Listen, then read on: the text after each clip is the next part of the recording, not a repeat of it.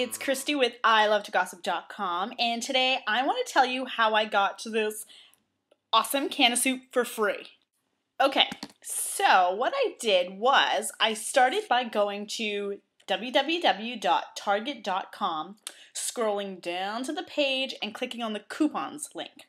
Now, Target has its own coupons, which are separate from the coupons you get like on the paper or on coupons.com or redplum.com.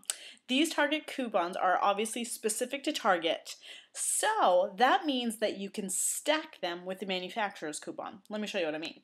So I went to Target.com and I printed off this lovely coupon, 50 cents off a Campbell's soup. As you can see, this is one of the Campbell's Select Harvest. It's totally yummers. Okay, but I then paired it with this $1 off Campbell's soup coupon because this is a manufacturer's coupon, this is a Target coupon.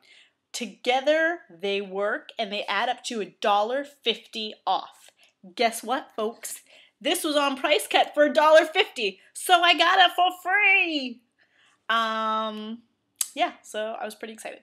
Okay, bye.